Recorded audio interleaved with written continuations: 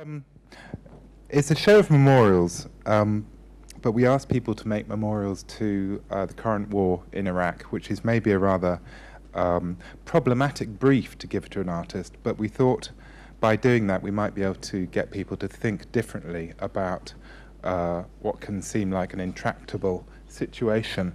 And we asked a lot of artists. Not everyone agreed to be in it, but a lot of them did, actually, a very encouraging number. And they came up with an incredibly wide variety of proposals, sometimes having an obvious relationship to the sculptural form and sometimes really departing from it. The exhibition is on until the 27th of June. This is a piece by the British artist Keith Wilson, and I suppose it's one of the ones which is more obviously relating to the tradition of the sculptural memorial. Except in his case, these are kind of covered in this really odd rubberized surface, which makes them seem more like things which should be in a leisure centre. And I think a lot of artists in the show are kind of playing with various levels of irony when they address this notion of a memorial.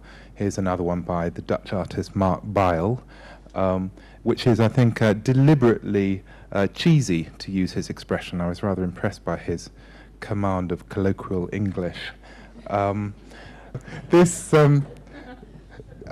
piece is a camera which is just displayed on a plinth, and the idea is that it contains images which are unexposed.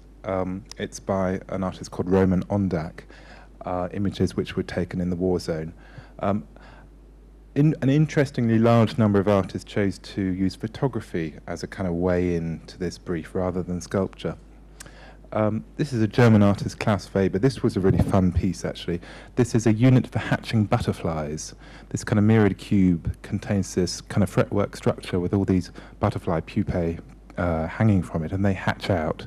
And he was inspired to make it because he heard about this episode after 9/11, supposedly, when it became illegal to import butterfly pupae into America because of the idea that they might be used to spread anthrax. Now, this piece is a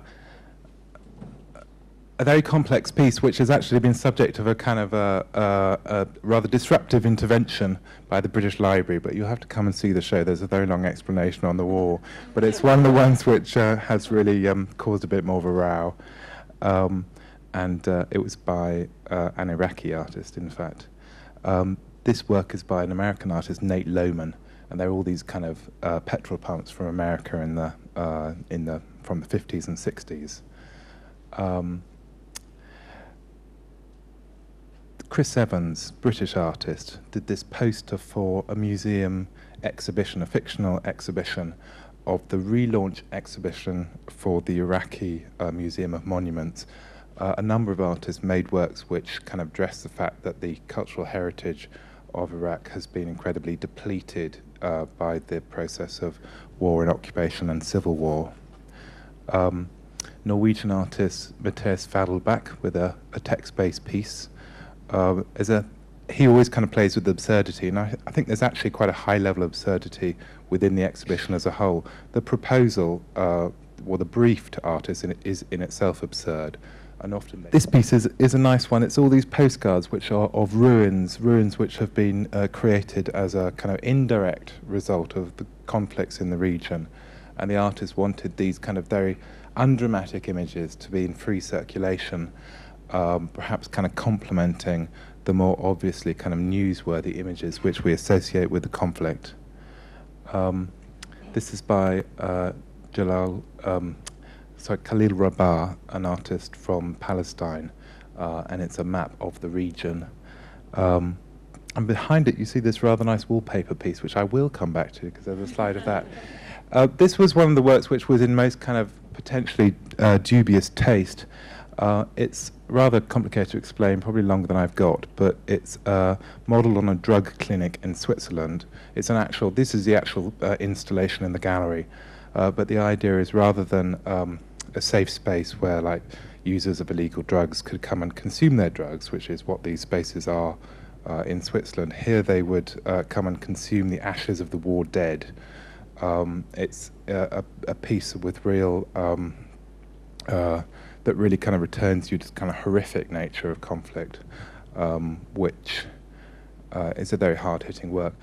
This is a performance piece by an Israeli artist called Yael Davids, and it's staged a number of times during the course of the show. And it involves people holding up these boards through which their lips are visible. And it's a kind of comment, it's kind of a human shield. Oh, this is an Iranian artist who I really like, who's very little known, I think, outside Iran. He's called Vahid Sharifian, and he made this piece called Bush Distance Family. And it's all these kind of found images from the internet of these kind of happy, smiling, middle-class Americans. And none of them are of Bush's family, but he kind of constructs this fiction using these images that these people are from Bush's circle. This is by Sam Durant, an American artist, and you might recognize Downing Street.